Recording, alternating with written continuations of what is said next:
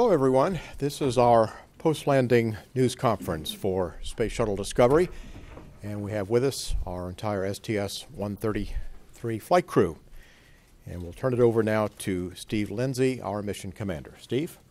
Hi, well, thanks for coming today. It was a great day to come back and land in Florida. We're happy to bring Discovery home after 365 days on orbit, and so you probably don't want to hear a big, long speech from me, so I think I'll just turn it over to questions. Please give your name and affiliation when the microphone comes to you. We just have a brief time with the crew, so if you'll just ask one question, and if we do have time, we'll come back around, but just a single question. And we'll start here in the front with Marcia. Marcia Dunn, Associated Press. Mike Leinbach told us just a little while ago that he didn't notice any big emotional outbursts or tears on the runway. But my question for you is, were there any tears among you? How emotional was it for you to bring Discovery home for the last time and walk away? You know, as hard as I thought it would be. It was hard to leave the flight deck when we were all done. At least for me, it was. You know, we were focused today on bringing it home safely. We were really working hard the whole mission, and so we didn't really have a whole lot of time to reflect about that. But I did notice when I was on the ramp, looking around, walking around afterwards, that as the minutes passed, I kind of got more and more sad looking at the vehicle and how healthy it is and how wonderful it performed, and not just in this flight, but the other two flights that I flew on it, as well as every other flight. You know, it kind of got sadder for me, I think, as the minutes rolled past. Todd? Todd Halverson of Florida Today for Nicole. You worked on Discovery here at the Kennedy Space Center. During the mission, you thought you might get choked up and there might be some tears. What are your thoughts landing Discovery here for its 39th and final flight? Yeah, I think, following on with what Steve said, for me, I feel like I have an emotional tie to Discovery, to the space shuttles, and to KSC especially. And I think, it was kind of neat today while we were still in the spacecraft, still on the flight deck. I mean, we ran through almost every step of closing the vehicle down before it gets handed over to the convoy team that you could. And we had our astronaut support person up there who, would normally, get us out of there and then take over that for us. But I think it just felt kind of good to bring it as far as we could here at Kennedy. And walking around under the vehicle, I saw so many familiar faces. So much of that, that passion that we talk about that people have working on these vehicles, that, that's where it really was starting to hit home for me. And I think the more time I have to talk to more of those people, the more emotional or the more of an impact it's going to have. And I have to say again, though, just how great it is to see that these people with that passion have the pride that goes along with it and are happy for every day they've had to work here and wouldn't trade it for anything. So, thanks. Yes, over here in the front. Hi, Robert Perlman with CollectSpace.com. For Steve Bowen, your previous crew, the last crew of Atlantis, before leaving Atlantis, left your decal on board with your signature. We don't know where that came from. I was wondering if you might have done the same on this vehicle as a crew, or if you did any other activities that were commemorative of nature to mark Discovery. Actually, Steve made a really good point about that. You really want to leave the vehicle in the condition that it existed in, so that people can understand and see it once you put it on display in the format that it was, the way we worked on it, the way the technicians put it together, the way the engineers saw it. And so I really didn't want to leave anything there to really mar it in any way. Jim Siegel, Celebration Independent Newspaper. Bill Gerstenmaier has shared with us on several occasions in the last few weeks that there are some sort of negotiations or discussions going on about having a commercial company take over one or more of the shuttle vehicles. And I wondered if you had a comment for us about the airworthiness and the appropriateness of continuing to operate the shuttle vehicles for the next 5-10 years. Let's see. Yeah, I know about the proposal that's out there as part of, there's multiple commercial proposals out there, and that's one of the proposals. As far as, the viability of that with the competition, that's going on right now, we are not privy to that, so I really can't answer that question. As far as being able to fly the shuttles 5-10 years more, it's certainly doable. The question is, do we have the resources to be able to pay to do that? In terms of what it can do, I believe 2 flights a year would keep the station fully supplied, up mass and down mass. So from a space station standpoint, it obviously be very advantageous to do that. The agency and the nation has chosen to go in a little bit different direction here, and so we'll have to see how all that plays out. But as far as it being able to fly 5 or 10 years more, I think the fact that Discovery landed today in perfect condition tells you that it could. So it's robust enough. It's robust enough to do that. I think it's robust enough. I mean, you have to take really good care of it. You really have to check everything. You have to very much attention to detail and very, very good management of everything. And you really have to stay vigilant with any spacecraft, and the shuttle is certainly no exception. So I think if you're very disciplined about how you do that, like we are now, and do our very best to do that, I think it's viable. Thank you. Mm-hmm. Hi, Ken Kramer for Spaceflight Magazine. This question's for anybody. Can you give us an update on when the Robonaut might be unpacked? And also tell us about your experiences of seeing the space station with all those vehicles there. Anybody? As for Robonaut, we were the delivery team for that. It's a technology demonstrator and will help us try to figure out what a anthropomorphic or a humanoid type robot can do for us. It's a very early prototype, but I think just by having a form that's more resembling of us, it excites a little bit of imagination.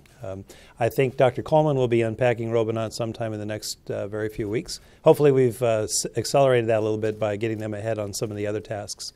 As to seeing the station, as you know, Nicole and I actually lived up there long-term for a while. I spent 197 days, I think, up there in 2009. It was a magnificent stack at that time. It was my home. It was a laboratory. It was an incredible place to live and to view the Earth. And I couldn't imagine it being bigger or better, but it is. It was a few modules bigger. We delivered yet another module. And of course, we had the Japanese and the European transport vehicles there. And with the addition of the cupola, it's even more magnificent than I left it. I didn't think that possible. It's breathtaking. And the view we get from the shuttle, as opposed to what I saw from the Soyuz, is just magnificent. It's almost unbelievable that we put that much mass and that much pressurized volume up there. Hi, James Fink with Plainville Citizen. I've got 4 children at home that are very excited about what you've been doing, one of which declared that she's going to be an astronaut when she saw you launch the other day. I was wondering if any of you had some words of encouragement for our next generation of astronauts that are looking forward to what NASA is going to bring us next. Well, let me start that and then hand that over. Because I have 5 children. Gotcha. That's right. One is thinking about it. The first thing is that when you look at the people involved in the business of space right now in the U.S., we're doing a lot of hand-wringing and nail-biting about what our next step could be, should be. That will gel out. I'm not too worried about that. So the first news for the kids is don't get caught up in that. Look at what we have. We have an international partner who's able to launch us up there and back. We have 3 countries now putting men in orbit. We have a magnificent station that's just really at the end of its assembly phase, so starting its utilization phase. We've got telescopes that are finding planets like crazy in other solar systems. I don't think there's ever been a better time to think about being an astronaut. As far as commercial space for us, the more space, the better. And the world that your children grow up in is going to be, I think, much more rich in some ways than others. We won't maybe have these magnificent shuttles, which have done such a great job of building the station and other things. But there will be space flight. There will be a lot to do. What else? Anybody else? I look at it as this is a transition period, and like all transition periods, like in aviation, after World War I, we had airplanes, but we really didn't know what to do with them. If you asked someone back in that era, what are we going to do with an airplane? A lot of people would say not much. There's not much to do with them. And then we had the Roaring '20s, and the time period where airplanes came along and we kept pushing the edge and pushing the envelope. And now, if I ask someone what's an airplane good for, people could name thousands of things. And that's how space is going the same way. We're kind of in this transition period, and there's always uncertainty in transition periods. That's just the name of the game. But I have no doubt in my mind that we're going to be moving on to Mars, Moon, all those places. We'll be exploring the solar system at first, and someday we'll be exploring the galaxy. So it's just a matter of time. It's just when, or when are we going to get to these next steps? And any transition period can be challenging. Right, we have a question right over here. Denise Chow at space.com. A question for Alvin Drew. On your first spacewalk, you became the 200th person to work in the vacuum of space. I was just wondering if you could characterize what that experience was like for you. First and foremost, I was just glad to be part of that club of spacewalkers. The number really wasn't that important to me. As far as I was concerned, there's really two big names in spacewalking. There's Alexei Leonov, the first person to actually go out into space, and Ed White, who obviously didn't have the benefit of Alexei Leonov's experience because of the Cold War, who became the first American to go out into space. And the rest of us are all tied for third place as far as I'm concerned. But it was a wonderful experience to go out there. For me, it was the sense of going out there. I think I don't know if we were over the African or the Amazon jungle. We went outside, but I just remember being struck by the sunlight, the clouds, and these broad, wide brown rivers down beneath, and just being taken aback by the whole thing, and reminding myself, okay, I've got 6.5 hours worth of work to do and about 7.5 hours worth of things to get done in that 6.5 hours. So I better take in the view, remind myself, remember what it was, and then press on quickly and get the job done. That was fun. Of course, getting the jobs done after 2 spacewalks is very gratifying, a very satisfying thing to do.